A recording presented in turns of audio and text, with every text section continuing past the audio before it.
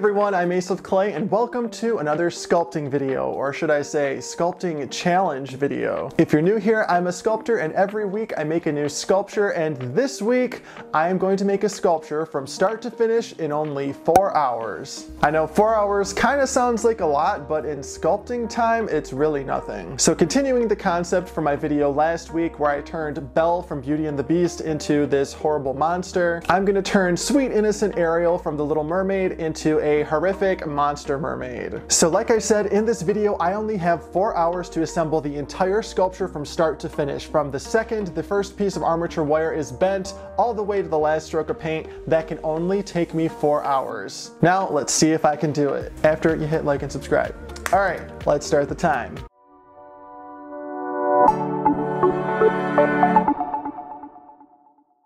Alright, let's get this challenge started. So I've given myself 4 hours to complete this sculpture, which isn't a lot of time. I've broken down the sculpting process into 7 different segments where I fully complete a section of the sculpture. I will be counting all the time I am physically assembling the sculpture and painting it, not the time it takes to bake in the oven or the time it takes for me to condition the clay before I use it. So what do you say? Do you think I can do it? Let's see. As you can see, I'm already started and I'm already nervous. Instead of going crazy and slapping things together as quickly as possible, I'm pacing myself and working at a speed similar to what I normally do. This isn't going to be a super fancy sculpture, but I do want to add some special elements. I don't want to just do the bare minimum.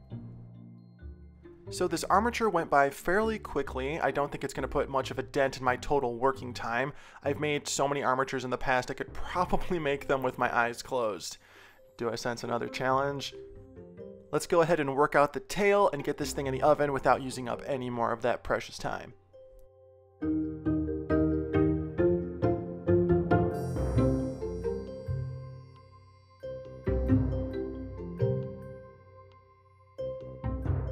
Alright, the armature is done and it took a total of 16 minutes, giving me 224 minutes or 3.73 hours for the rest of the sculpture. Once the armature is baked, it's time to start sculpting. I jumped right from adding the clay to assembling all of the base details in this next segment. Now I'm going to quickly add the clay for her arms and get a nice base structure figured out, and then I can start adding all of the smaller details.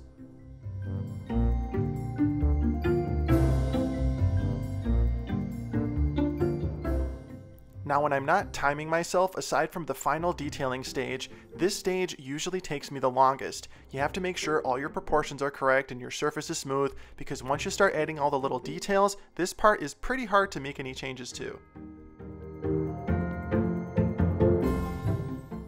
Now at this point, I'm realizing she looks kinda wonky, but she still looks like a mermaid, and we're on a time constraint, so we gotta keep going.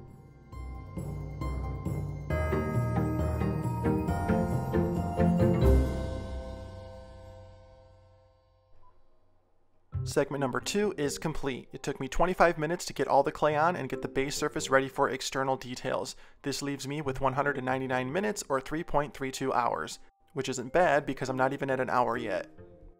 Alright, now it's time to start adding all the details to our base. I'm going to start with her little bra seashell things and then start detailing her abdomen and tail. For the tail, I knew I wanted to add some texture to it, but I needed to make sure I did something that wasn't going to take up a lot of time. Normally for a big tail like this, I could easily spend 4 hours alone adding details to it. But this is a challenge and we're going to keep going.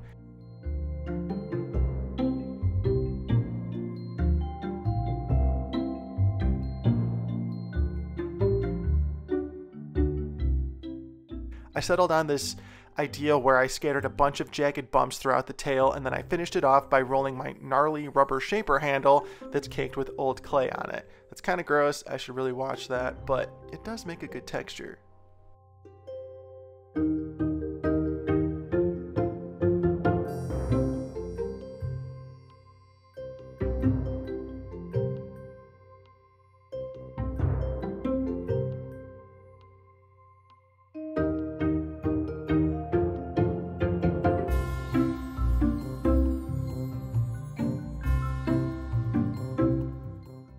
Alright, now my big fat base needs a quick texture, and what better way to add a quick texture than to roll a ball of aluminum foil on it? Super easy and super effective.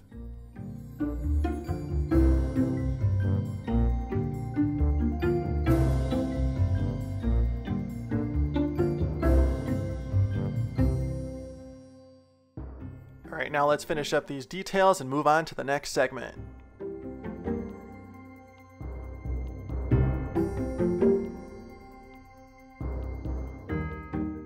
With the exception of her hands, Scariel's body is pretty much done. This segment took 31 minutes, leaving me with 168 minutes or 2.8 hours to complete the rest of the sculpt. Okay, let's start segment 4, where I'm going to sculpt her head from start to finish. The head of a character is usually one of the steps that takes me the longest. Typically, I can knock out a good quality head in 45 minutes to an hour, depending. For this one though, we don't have that kind of time. I'm going to go with a freaky, fish-like face and make her otherworldly. I'm hoping that all the creative liberties and gray area I have with the face will save me some time because I can do whatever I want.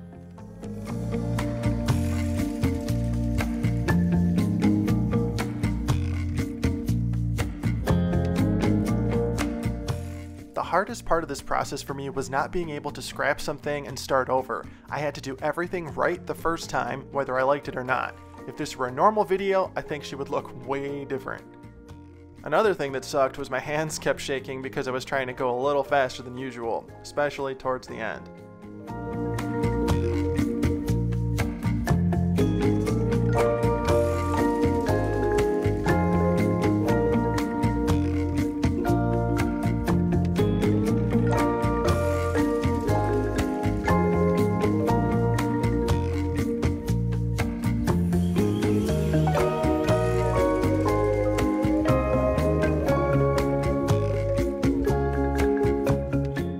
Alright, now we're going to take a quick break from our challenge and talk about our sponsor.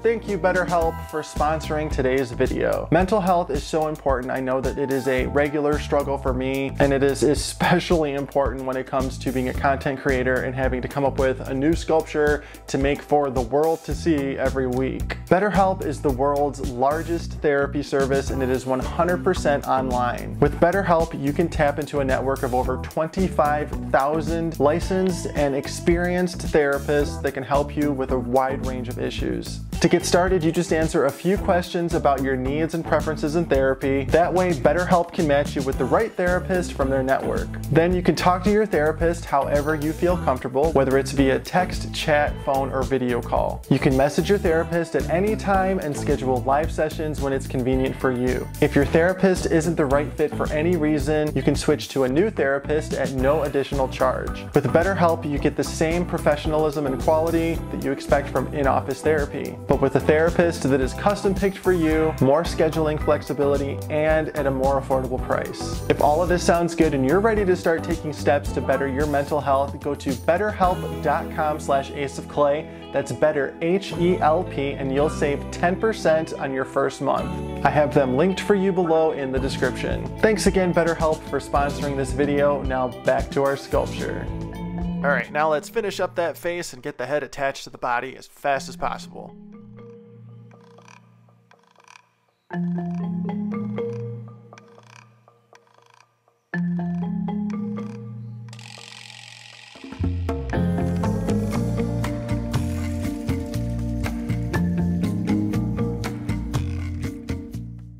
Alright, I'm counting the time it took to crumple the ball of foil for her head to when I attached it to her neck as segment 4. This took me 33 minutes, leaving me with 135 minutes or 2.25 hours. On to the next segment. Okay, segment number 5 is what I like to call the final detail stage. This is when everything comes together and it's hands down the longest step in my sculpting process every time. This step could honestly last for days if I let it because there's always going to be something to nitpick and adjust. We're going to start by adding a couple more details to her face, make me like it more, and then slap on her fin to hopefully make it look like her tail's not growing out of the ground. Then we're going to work on her hands with some cosplay. Using cosplay for the hands is going to save me time because due to its flexibility once cured, I don't have to put armature in all her fingers.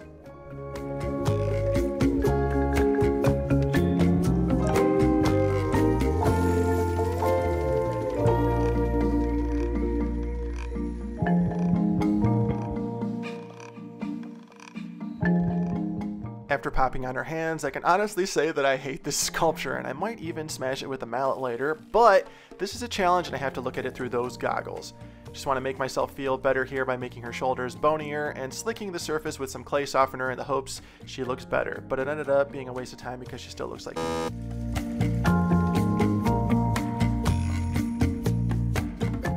And then because I'm going too fast, I forgot to add the armature for her hair. I'm gonna make these a bunch of floaty underwater flyaways.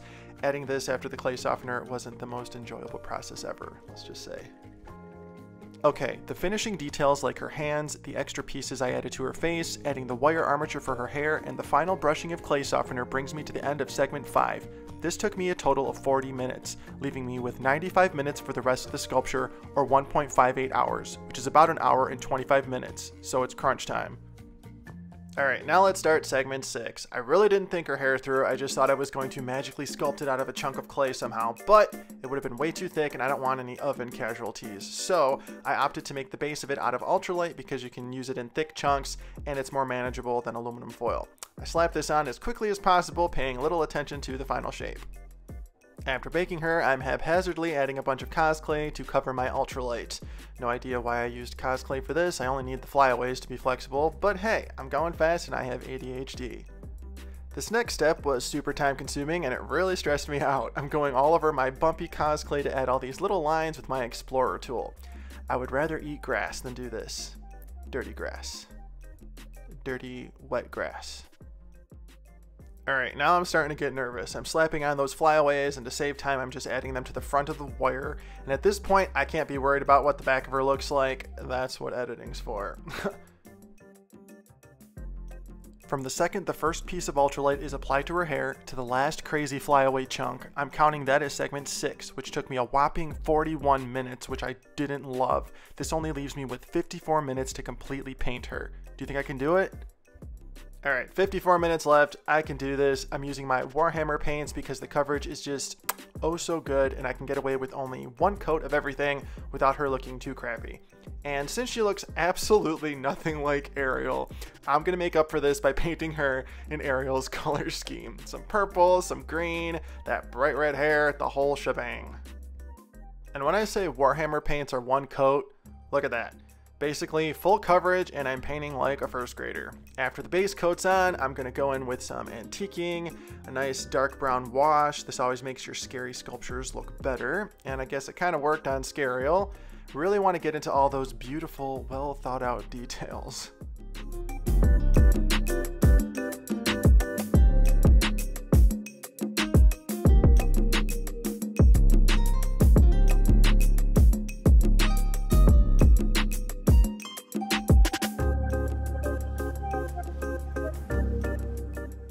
Alright, I'm not gonna lie, I'm starting to panic. I gotta get all these tiny pieces painted, and it always takes forever to do those because you have to use a tiny brush and go real slow. I'm not trying to make her look worse than she already does, though.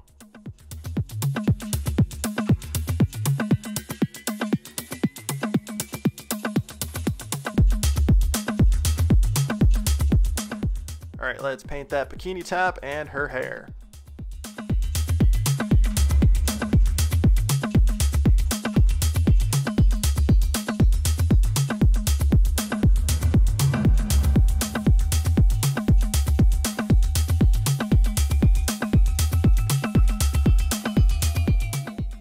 There we go. Now she looks just like Ariel. I'm sorry, this cracks me up. Now I'm gonna go in and add a dark wash to her hair. Just, you know, why not? Let's paint that tail. I'm sorry about the sculpture, I really am.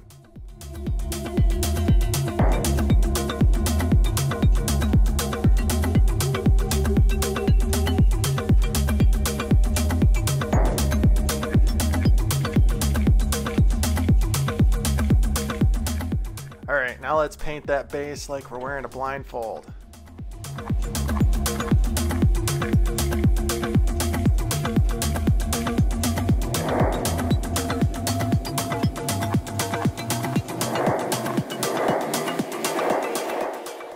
And to finish her off, I thought it would be a nice touch to just add some color shifting metallics to her.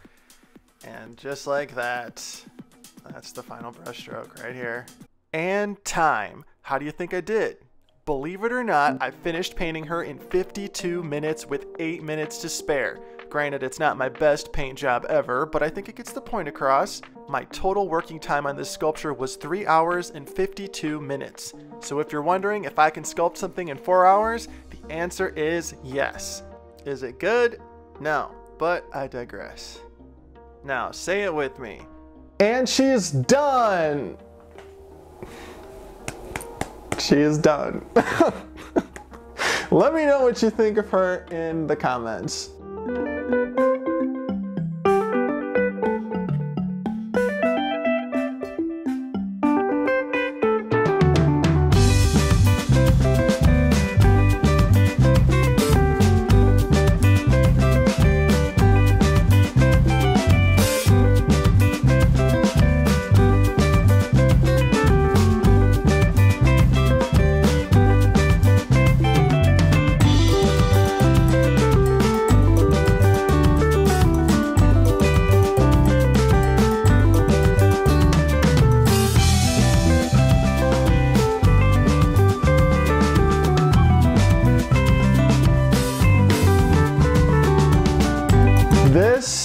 I hate this thing. I hate this thing so much, but I have to remember this was a challenge. I only had 4 hours to make her, and I guess it's not bad for only having that amount of time, but I mean, this thing is a mess. I want to throw it out the window.